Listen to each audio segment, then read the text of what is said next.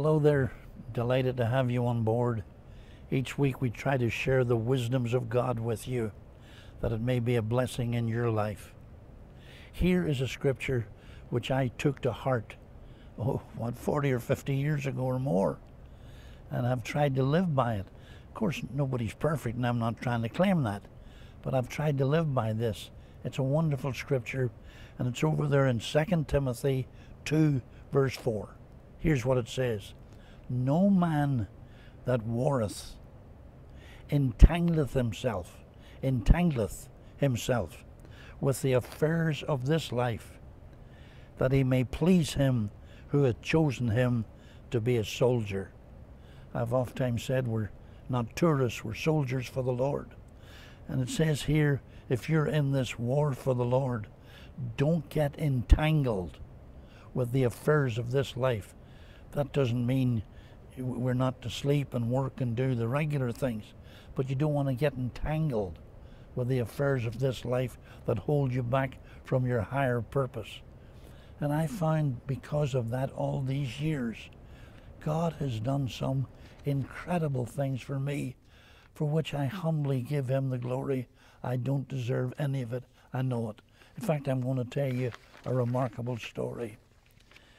Can you imagine this? Here we are long ago, 40 years in Belfast, a ministry that had won thousands of people to the Lord. To this day, there are pastors and missionaries operating in different parts of the world who were saved in our meetings. It's just wonderful what the Lord did. We had a beautiful home on the Cave Hill, a hillside overlooking Belfast Lough. And then over there on a clear day, you could see Scotland. It was lovely. And God suddenly says, leave the whole thing. Leave it all and go to America. Of course, the newspapers trying to make fun said, yeah, he's going to Disney World. In fact, we were going to go to Kissimmee in Disney World. So we negotiated long distance, a house to stay in, unfurnished, of course. And the day came when Maureen and I and our 3 children, and the youngest one was, 7 years of age. So it was a little family. We decided to go and obey God. We had between $400 and $500 total. I've often told this part of it. But the other part is rather remarkable. We flew to America, and we got in at Orlando in Florida, Orlando International Airport. There was a lady who met us. In fact, that was the lady that helped us to get the house that we were going to stay in. And we didn't know anybody else, or hardly anybody else. This is all to start. It's new, it's fresh. And she met us, and she was going down, I think they called it the 441, from the airport to the house. And late in the day, and my wife Maureen said to this lady, would you mind stopping at Kmart on the way down? And the lady said, of course not. And Maureen said, we're going to buy 5 pillows. We're going to sleep in the carpet. 5 pillows. So the lady said, sure. Maureen went in and bought the 5 pillows. Got back in the car. We drove on down to Kissimmee, Florida. I remember the area, Buenaventura. And we came up to the door, put the key in the door and opened it. And lo and behold, the house was furnished, as they say, from top to bottom.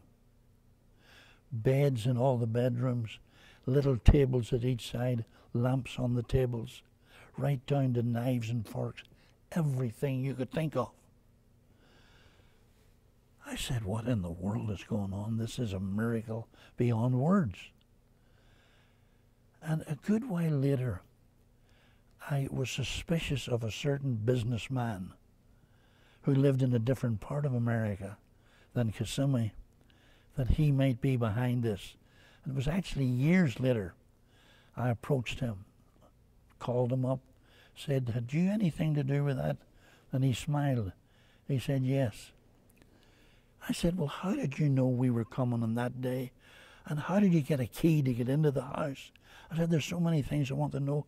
I am so grateful for what you did. A house totally furnished. And we hadn't any. We were going to sleep on the floor.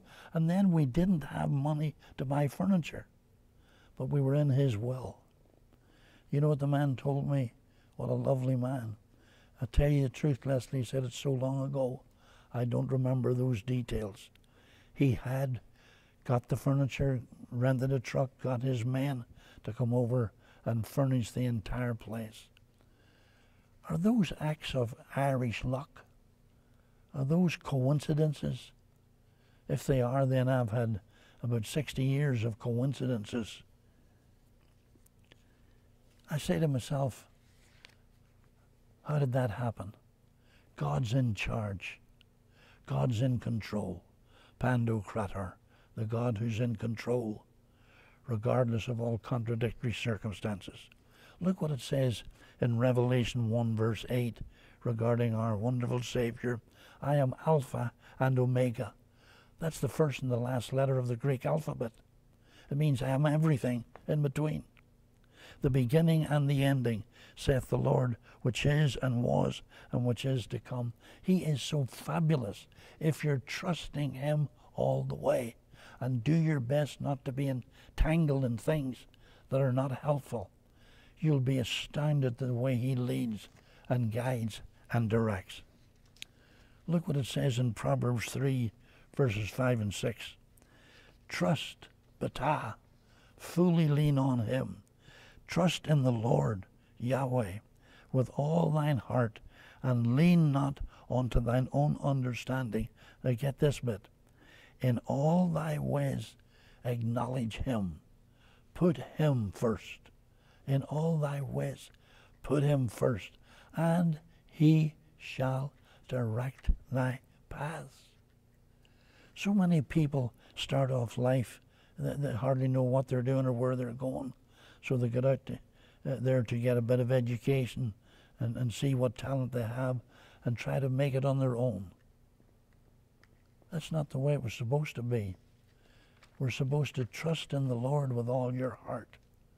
Lean not unto your own understanding. In all your ways acknowledge him, and he shall direct thy paths. You know, God never has to say, "Oops," or "That surprised me," or "I didn't know that was going to happen." God knew when we would be on that plane in obedience to him. God knew when we would be touching down. God knew that lady would pick us up. It's incredible to be. Now, please don't think this is trying to be a reflection on me. I am just a human being like you are, and well aware of it. But it's to teach us through the scriptures and through experiences we've had that he never lets you down. He simply never lets you down. Can I say that again? He never disappoints, never says oops, is always on time, even though sometimes his on time is 11:59 p.m. In other words, I'm telling you, what I've discovered is this: where God guides, he provides. Where God guides, he provides. One more time. Where our God guides, he provides. That was just one of the happenings as we started that ministry in Kissimmee, Florida, before we moved and ended up here in Tarpon Springs on the other side of Florida, being guided by God all the way. Oh, praise God. Praise the Lord. Can I read that one to you again from Revelation? I am Alpha and Omega. Do you know something I've discovered, and this is true?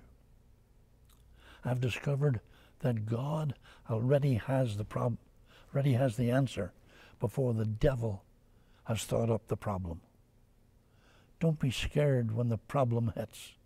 Don't be scared out of your mind full of fear when the difficulty hits. It surprised you, but it didn't surprise God. And he's such a loving Heavenly Father.